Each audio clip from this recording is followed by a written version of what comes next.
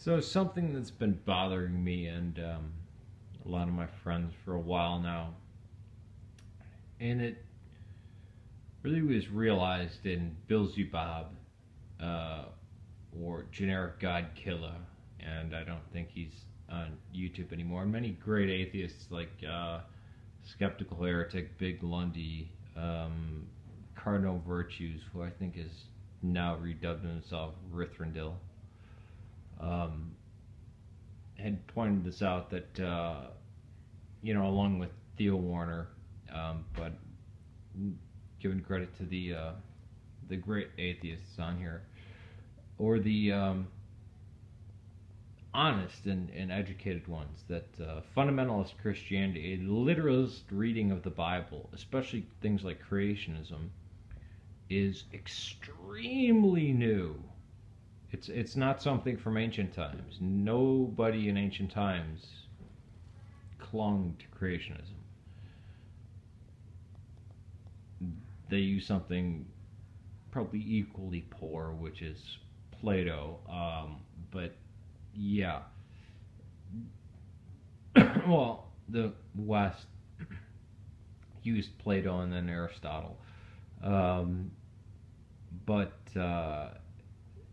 and then Descartes and all these other idiotic things. But looking at the Bible, which means books, as one book, and thinking that that it's just one thing on the same level, instead of the Gospels and the epistles of Paul being higher than the rest of the New Testament, and the Testament entirely being higher than anything in the Old Testament. And even the ancient church fathers like Clement of Alexandria mocking creationism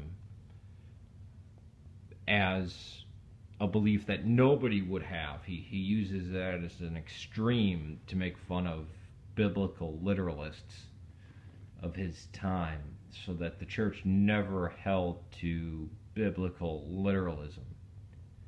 But now it seems that atheists, many of the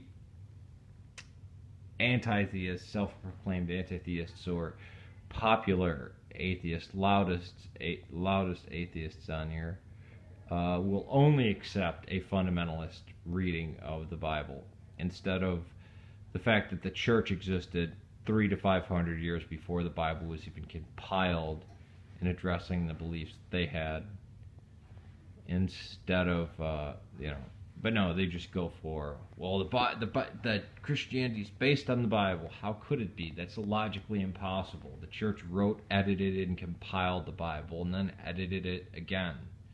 According to which church you belong to, there were many other editing processes done in there. I mean, it's ludicrous. My just frustration is people's lack of education in history. They have no concept of history, of what happened or what occurred, or even what happened at Nicaea. I mean, it's ridiculous.